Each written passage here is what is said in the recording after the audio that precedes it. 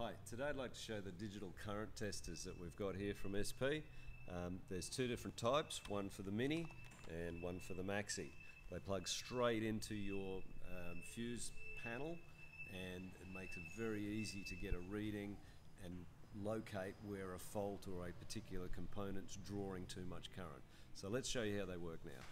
So first of all, let's just power on the amp meter, okay, and we'll get access to our fuse panel in here.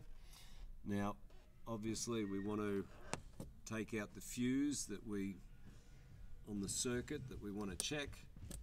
In this case I've just pulled the fuse out of the headlamp. Take that same fuse and plug it into the adapter here, and then we plug the adapter into the same position where we took that fuse from. Now I'll just turn the ignition on and the headlights on,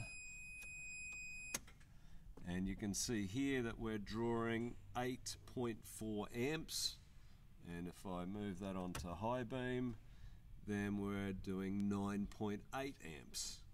So it makes it very quick and very easy to get a good current reading safely on what's happening in the car. Sometimes people put extra lights onto a vehicle and they exceed the limit of the circuit. So that's where you've got to be careful, and a tool like this can save you a lot of time and a lot of effort.